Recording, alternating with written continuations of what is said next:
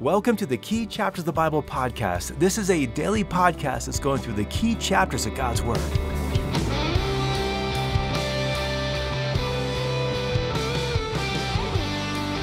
Whenever we leave our kids with a babysitter, we're going to give that babysitter a list of things to know and remember while we're gone. I'm sure if you have kids, you've done the same thing. Well, today as we turn to John 14, we're going to see that Jesus is giving his disciples a list of truths they need to know while he's gone. So, welcome to our next episode in our study of the key chapters of God's Word. Today we are turning to John chapter 14. Now, as we turn to John 14, this chapter deals with the question of what do we do now? Let's just step back before we get to John 14 and remember where we are in John's Gospel and ultimately what this Gospel is saying about the entire prophetic plan of God. Remember, the prophetic plan of God is that God is fixing the problem of our sin and rebellion. Our whole world is under God's judgment for our sin and for our rebellion. But going back all the way to Genesis 3:15, God told Adam and Eve that he would be the one who would fix the problem. In Genesis 12, God told Abraham that through him all the nations would be blessed, and it was specifically through his seed that we know, of course, to be Jesus. And so the Old Testament's just been unfolding these grand promises and prophecies about this coming Savior. We have learned that he's going to be a king, he's going to be a Messiah. We have learned that he's going to atone for the sins of his people himself. He'll give himself to atone for their sins. And there's all these great messianic expectations and all these messianic prophecies. And yet in the midst of them, there's one prophecy we must remember, and that's Daniel 9:26. If you remember from our podcast in Daniel chapter 9, Daniel 9:26 tells us that the Messiah will be cut off. And so in Jesus' day, many people were looking forward to the Messiah coming. They were kind of forgetting about Daniel 9:26, but that is a prophecy that must be fulfilled. And so Jesus comes on the scene. He establishes the fact that he is the Messiah, that he's fulfilled these messianic prophecies. But again, there's still this prophecy of the Messiah being cut off. Jesus knows that that prophecy is about to be fulfilled over the next 24 hours. He's going to be arrested and tried, crucified and buried. And so now as we come to John chapter 14, we are in the midst of this long episode, what we call the Last Supper that began back in John 13. And in John 13, Jesus and his disciples meet together in the upper room for this Passover meal, this Passover Seder. In chapter 13, he washes the disciples' feet. He gives them the command to love one another. And then at the end of chapter 13, he tells them he's leaving. And that brings us to chapter 14.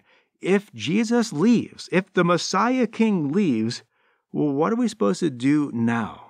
And chapter 14 gives us the answer. So now as we look at chapter 14, verses 1-3 give us this familiar passage that's often discussed at funerals and memorial services. In verse 1, Jesus says, "Do not let your heart be troubled. Believe in God. Believe also in me." You see, Jesus wants his disciples to know and believe and trust and rely upon the truth that he is the prophesied Messiah, and that although he is departing, this is good. This is all going according to God's plan. It's for their good. They should not be troubled by this. And so in verse 2, they need to know that Jesus is going to prepare a place for them. He has a specific place in mind for each of them. He'll prepare it for them, and he'll prepare them for it. And in verse 3, he'll return for them and bring them back to him. In other words, yes, Jesus is going to be cut off, but he's not going to be defeated. And although they're entering this period where Jesus will not be with them, God's plan is still moving forward, and God's kingdom is still expanding, and one day Jesus will return to establish his kingdom. Now, this news is just discouraging and confusing to the disciples, and so they say in verse 5, Thomas says specifically, basically, "We don't know where you're going, Lord, and we don't know how to get there." Jesus then answers Thomas with one of my favorite verses in the Bible.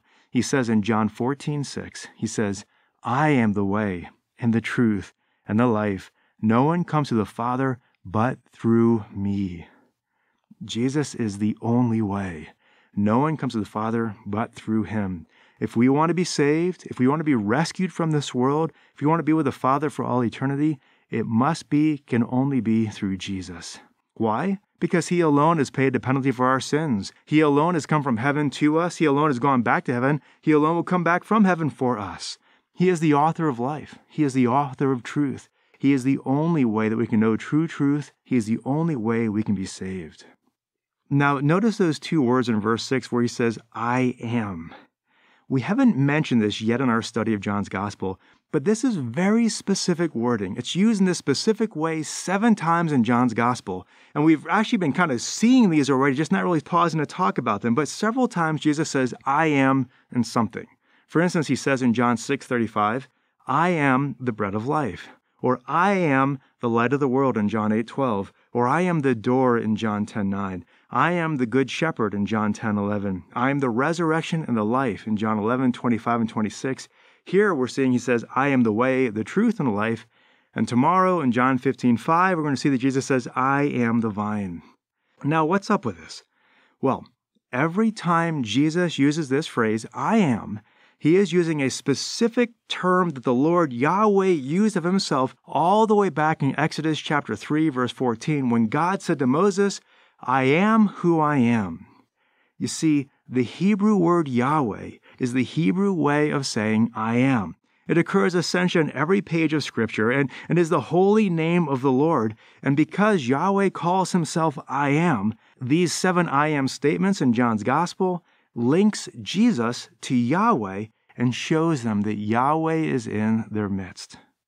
Now, up to this point in John's Gospel, it seems as though the disciples weren't picking up this point. And so in verse 7, Jesus says to them that if they know Jesus, they know the Father. Now, Philip doesn't understand this, and so he says, Lord, show us the Father, and that'll be enough. And at this, Jesus makes this astounding statement. He says, he who has seen me has seen the Father. That's the point Jesus is making all along with all these I am statements. He has been revealing the Father to them. And so going on in John 14, in verses 10 to 12, Jesus is reminding them, he's just wanting them to see, look at what I've done. Isn't that the work of the Father among you? And so he asks them to reflect upon these miracles and see basically that the only way they could be done, the only way they could change molecules of time and space and stop wind and waves and make fish and bread out of nothing, that's all requiring God to work, the Father to work, and he would not work in a person who was not speaking his message. And if they understood what Jesus has been doing this whole time, they would understand that in Jesus, they have been seeing the Father all along. And so God has been working among them all this time. And then, in verses 13 and 14, Jesus lets them know that in his departure, he will not leave them. He will still be a part of the work they are doing. And so he says to them, if they ask anything in his name, he will do it. Now let's just pause for a moment and just stop and what does Jesus mean by ending our prayers in Jesus' name? Often we end our prayers and we just kind of say, in Jesus' name, amen. Is that what Jesus is getting at here? Well, not really. When we are praying in Jesus' name, we are praying for Christ, for his kingdom work. We're seeking his glory. And so Jesus is saying here that when you're aligning with me, when you're submitting to me, when you're seeking my glory, seeking to do my kingdom work in this world, when you are seeking me, I'll be working too.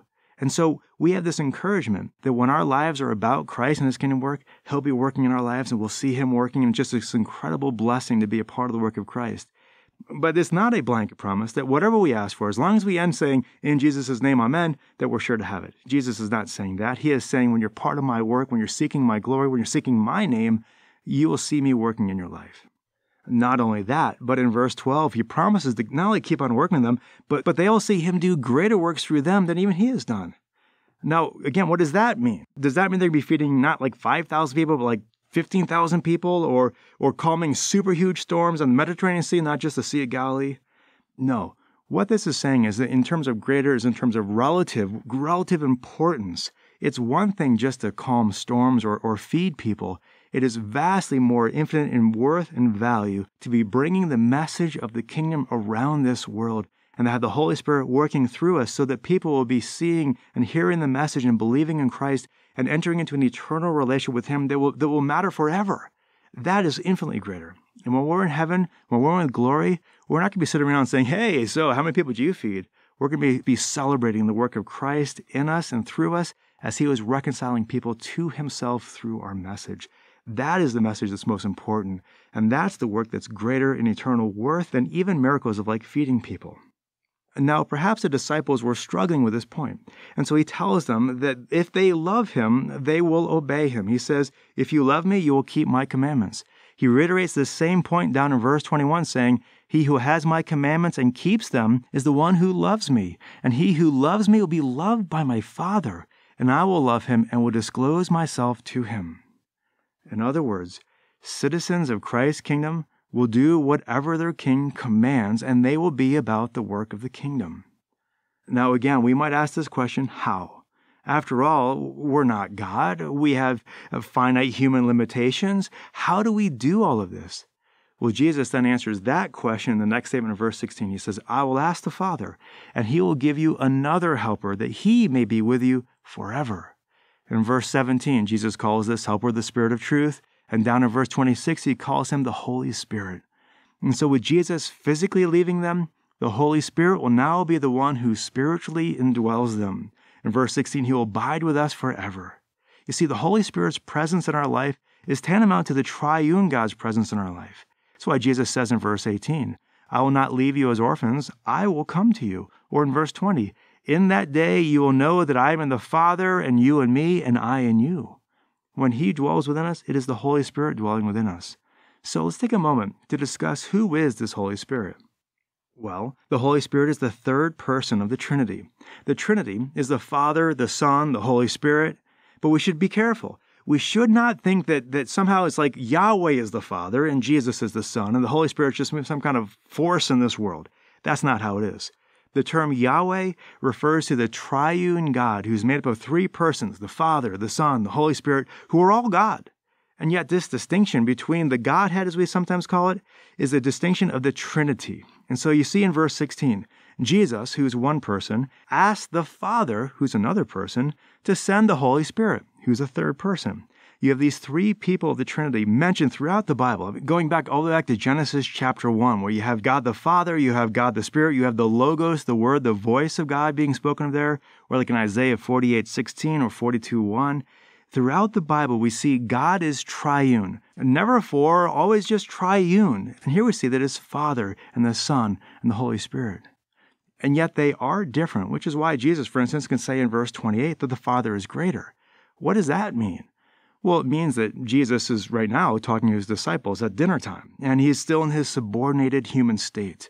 Paul describes this condition in Philippians 2:7 when Christ emptied himself and took the form of a man, became a servant. He was in this humbled condition for a while, but then with his ascension, he returns back to his former glory. And yet in all of this, the Father, the Son, and the Holy Spirit are equal in essence, yet different in function. And so you see Jesus calling the Holy Spirit our helper in verse 16. In verse 26, he is our teacher who teaches us the spiritual truth we apprehend. They have different functions and they have different roles, and yet together they are who we call God or who we call Yahweh. Well, going back to this passage here, as we finish out chapter 14, Jesus wants to assure the disciples that everything that is about to transpire is going according to God's plan.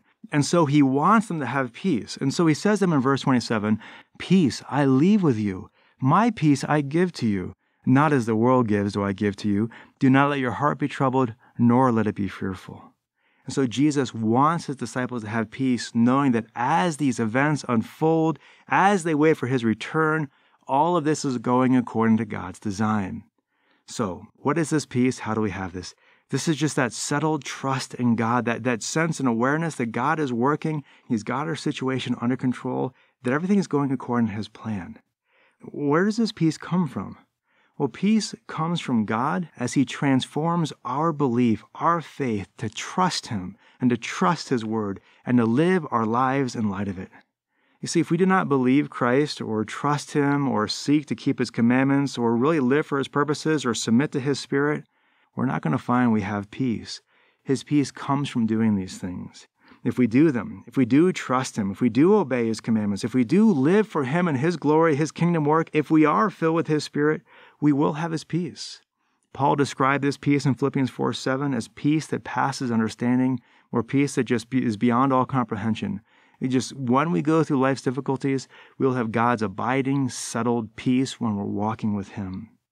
And yet, Jesus also says in verse 30, as this chapter is just coming to a close, he says, the ruler of this world is coming and he has nothing in me.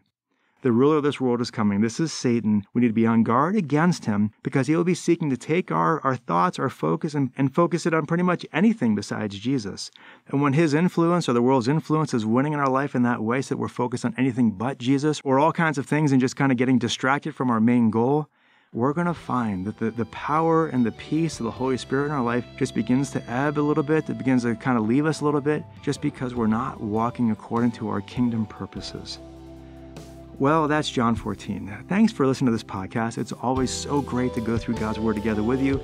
I look forward to catching up with you tomorrow as we go to John 15, another great key chapter. And until then, have a great day and God bless.